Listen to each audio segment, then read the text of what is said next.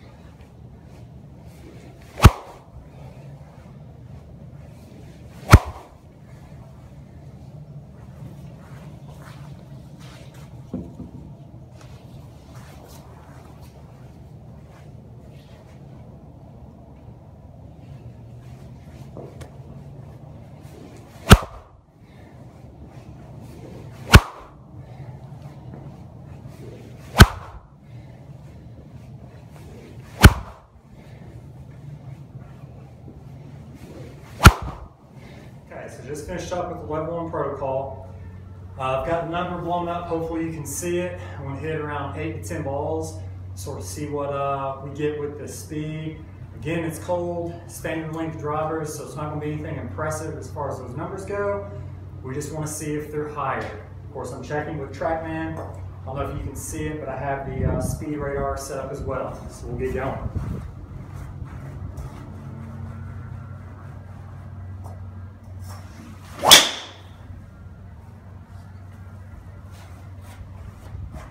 Right out of the gate, we've got a 131. I'm thinking we're going to see something a little bit faster. The swing radar is showing 138.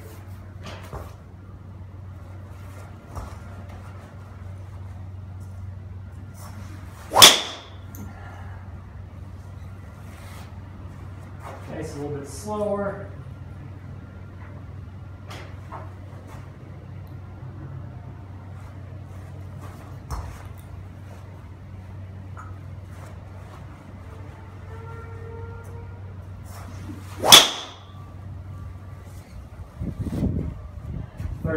.6.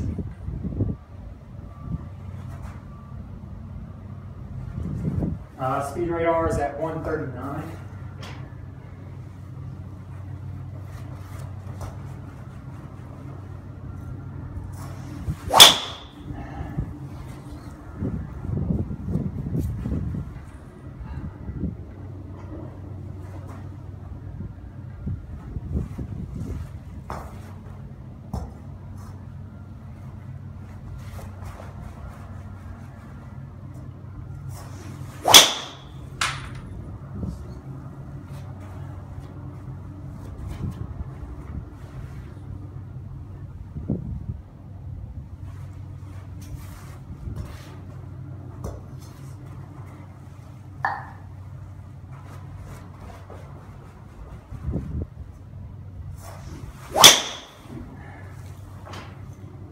All right, so we're going with one more. Definitely a little bit faster already.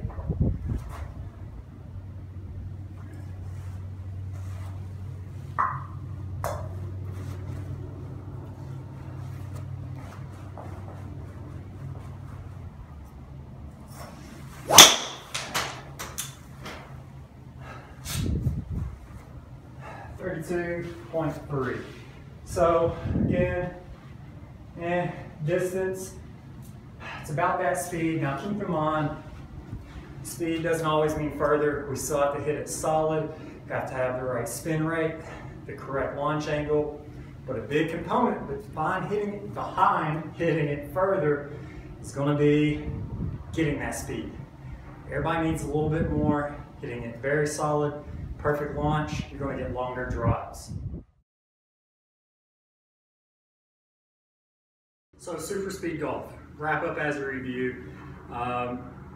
Great product, great training aid, something I think anyone who wants more speed and power needs to have. It's not going to be the end all be all, meaning we can't just pick up the sticks. We know that we've got to have a good warm-up routine. We need to do proper stretches, make sure that body can physically do what we want it to do before we look into getting speed. We're also going to have that strength and power. Yes, the overspeed training and working both ways is going to be good to even out that body, but we have to make sure, again, we've got the proper brake system that the body can hold and basically maintain the power we're putting into it and through that torque. Now, a huge thing is going to be our little speed radars, okay? They're not accurate whenever it comes to throwing down the ball and hitting it, okay? They are one of the few sources that are going to give you some sort of feedback on a dry swing whenever we're using super speed golf, okay?